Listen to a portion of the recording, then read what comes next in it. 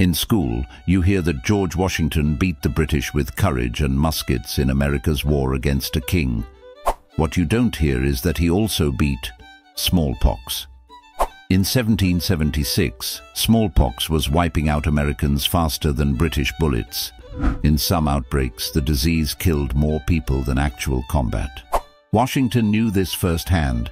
He'd survived smallpox as a teenager and carried scars for life. Here's the wild part. In 1777, Washington quietly ordered a secret mass inoculation of the Continental Army.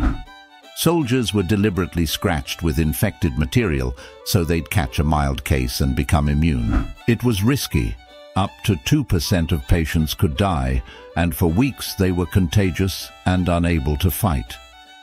Congress was terrified this un-Christian experiment would wipe out the army. British spies could have learned the Americans had temporarily benched thousands of troops. But Washington went ahead anyway, turning army camps into early public health clinics. The result? Deaths from smallpox in his ranks plunged, while British and Loyalist forces kept getting hammered by outbreaks. Many historians now argue this one medical order was the first national immunization mandate in US history.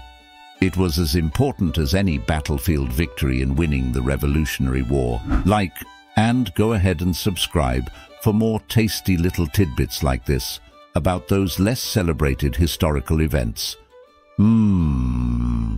Thanks for watching.